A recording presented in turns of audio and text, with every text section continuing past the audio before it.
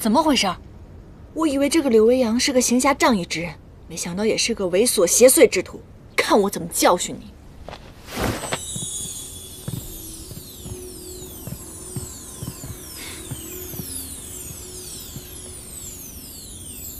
你在这鬼鬼祟祟啊！嘘。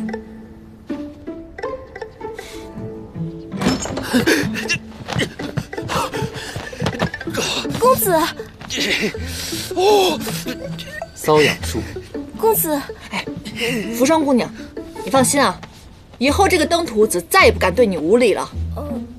可是，不必再害怕，不必再为他推诿。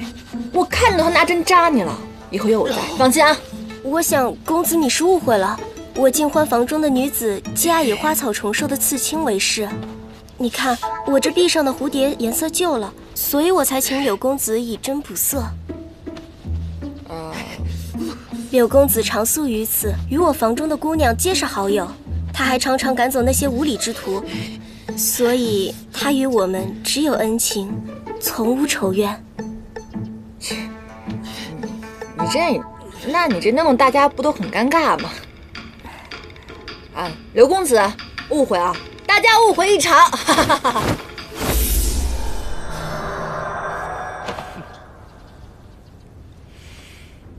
就凭你这拙劣的身手和眼力劲儿，还想逞英雄呢？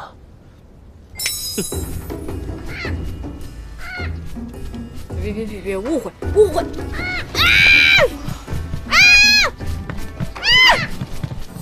巧了，你身上有股莲花香味儿，我养的这帮小东西们最喜欢吃莲子了。兄台居然会使御鸟之术，尽欢房里的是非多，不多会讲技艺的话，房里的美人们碰到今天这种情况，岂不是要被那些浪荡子轻薄侮辱了吗？快来帮啊！坏东西！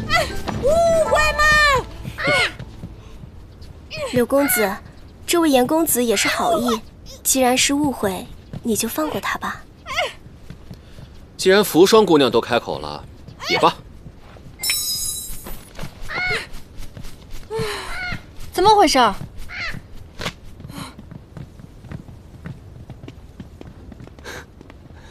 还好柳微阳放你一马，乱是乱了点儿，但是没破相。柳公子虽然没个正形吧，倒是个风趣的人。你信他个鬼话？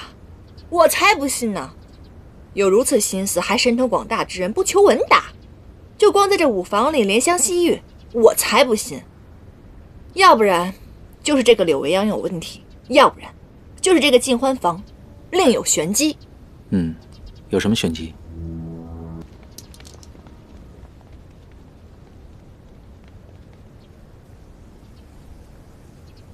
最近怎么总有恍惚之感，仿佛曾经也与什么人这般下过棋。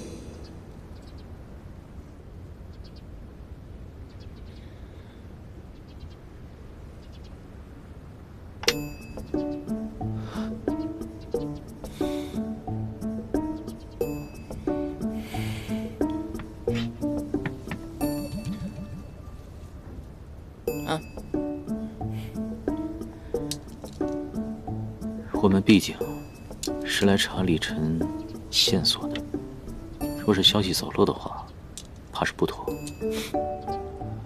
现在正是好好摸清柳微阳底细的好时机，而且我断言，颜淡必胜。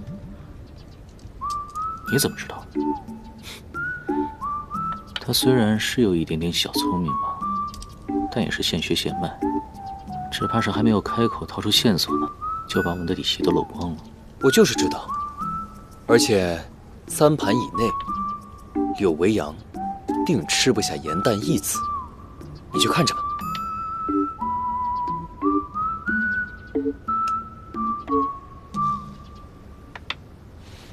我赢了。哎呀，我一时激进被你钻了空子。愿赌服输，你生平所见过最厉害的法术是什么？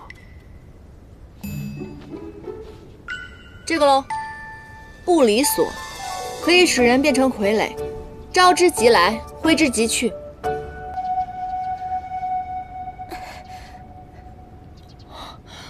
怎么回事？我以为这个柳微阳是个行侠仗义之人，没想到也是个猥琐邪祟之徒。看我怎么教训你！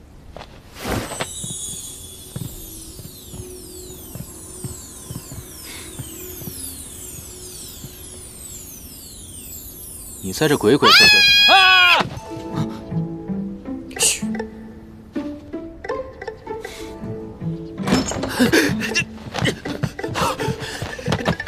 公子，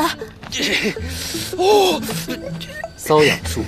公子，扶霜姑娘，你放心啊，以后这个登徒子再也不敢对你无礼了。可是不必再害怕，不必再为他推诿，我看到他拿针扎你了，以后有我在，放心啊。我想公子你是误会了，我进欢房中的女子皆以花草虫兽的刺青为饰。你看我这臂上的蝴蝶颜色旧了，所以我才请柳公子以针补色。柳公子常宿于此，与我房中的姑娘皆是好友，他还常常赶走那些无礼之徒，所以他与我们只有恩情，从无仇怨。你这弄大家不都很尴尬吗？啊，刘公子，误会啊，大家误会一场。哈哈哈哈。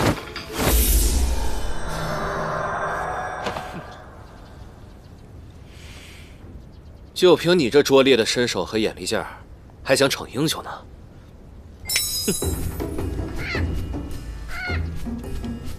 别误会！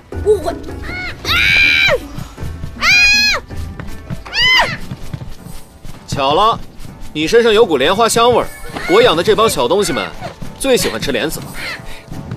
兄台居然会使御鸟之术，进欢房里的是非多，不多会讲技艺的话，房里的美人们碰到今天这种情况，岂不是要被那些浪荡子轻薄侮辱了吗？快来帮我！坏东西！误会吗？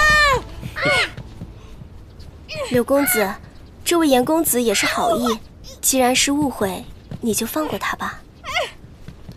既然扶霜姑娘都开口了，也罢。怎么回事？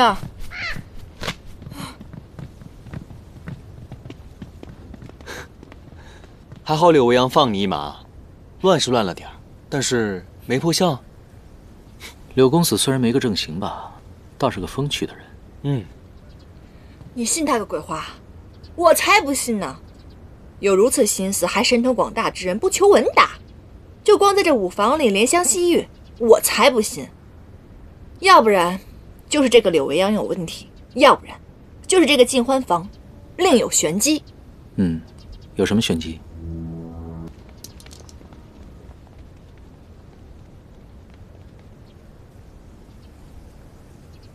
最近怎么总有恍惚之感，仿佛曾经也与什么人这般下过棋。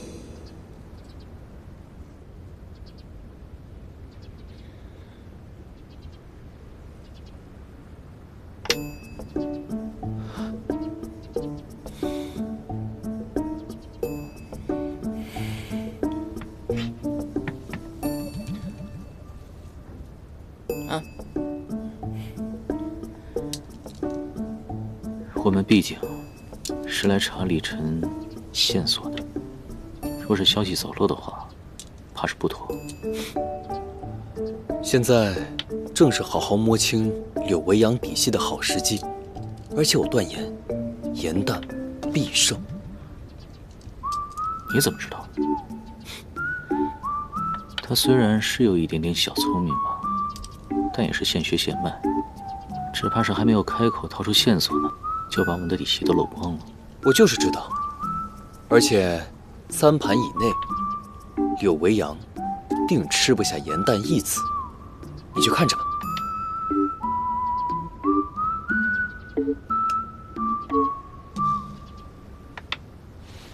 我赢了。